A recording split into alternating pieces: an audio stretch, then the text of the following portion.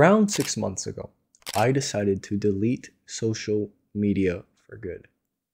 In the beginning, I was literally a monk, where I didn't talk to anybody and lived a very ascetic lifestyle.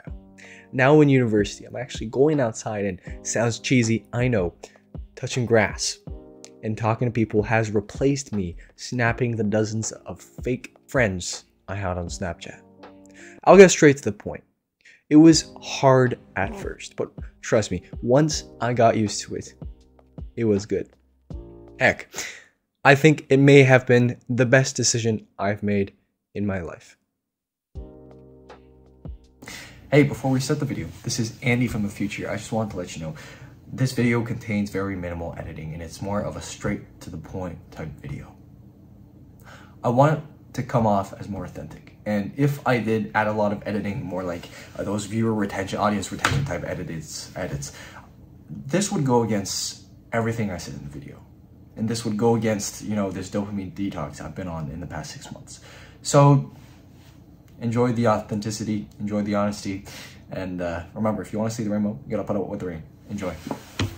Once I got like a week into it, once I got a month into it, I kind of got used to it. All those days staring into the wall ahead of me.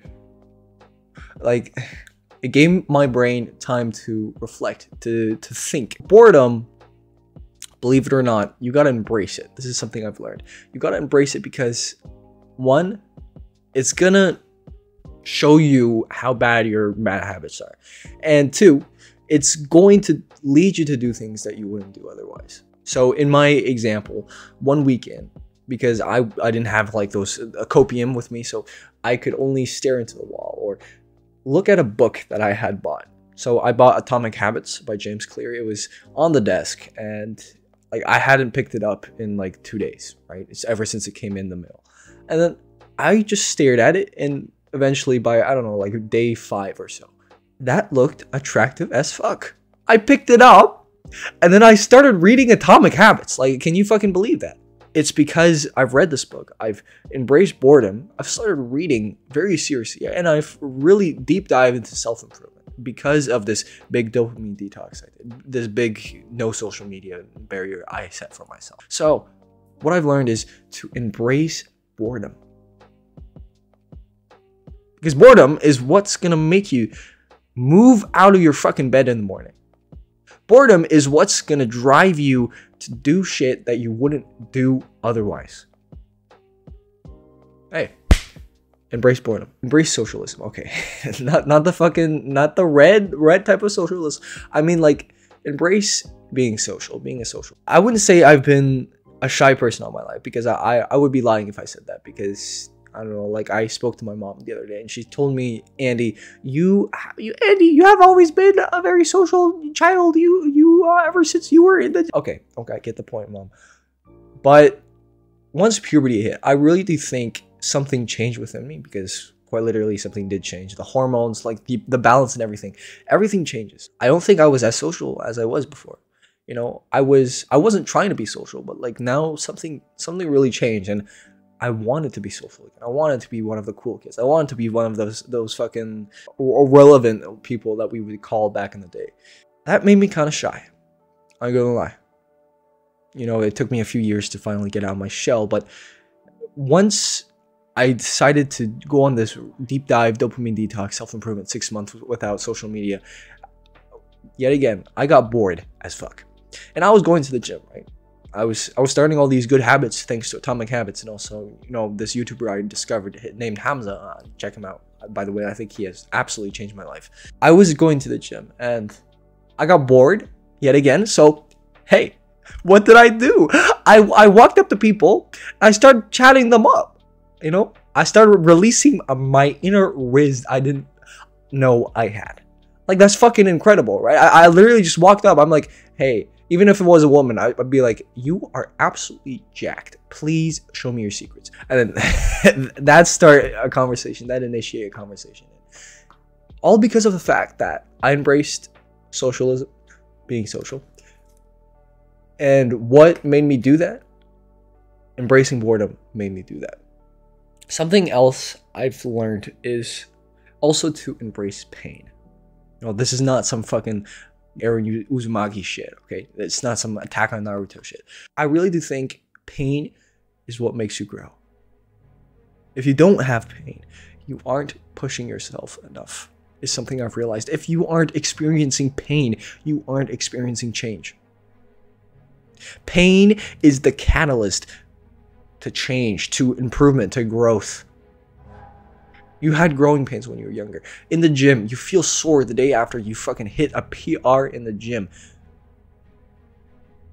You feel pain after you break up with, you know, a longtime girlfriend or boyfriend. That's because you're changing. You're growing.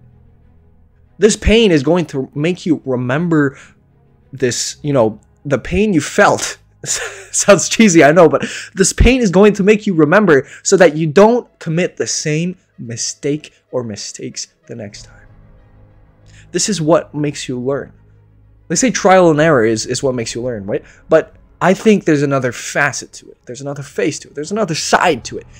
Pain, along with trial and error, will make you learn from your mistakes. And also from the mistakes of others. That's why I think we developed emotions. Because, you know, you have, okay, picture fucking Andrew from 15,000 before Common Era. Now he's in his tribe, right? And then all the people around him are experiencing pain. What is he going to experience? Because of the emotions he's developed, he's evolved to feel, he feels pain too. So the whole tribe, if somebody dies because of some sort of mistake or accident, the whole tribe feels pain, and they are going to remember this, and they are not going to commit the same mistake the next time. So, embrace pain. Something I've learned is to embrace this pain whenever I get fucking rejected by some girl like Hotoproach, or whenever I get ignored by some people I walk up to talk to.